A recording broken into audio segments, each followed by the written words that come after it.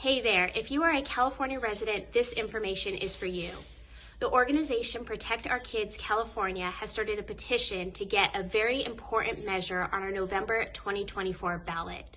This measure does three important things.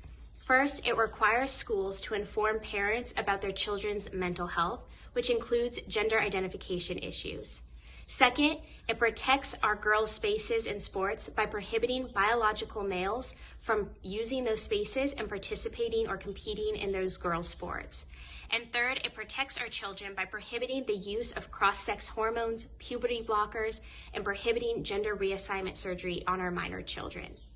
This measure is incredibly important to the protection of our kids. You can go to protectourkidsca.com to sign the petition. We need to collect 500,000 signatures by the first week of April. You can share this post so that other Californians are aware of this measure and can sign the petition. Again, protectourkidsca.com. Thank you.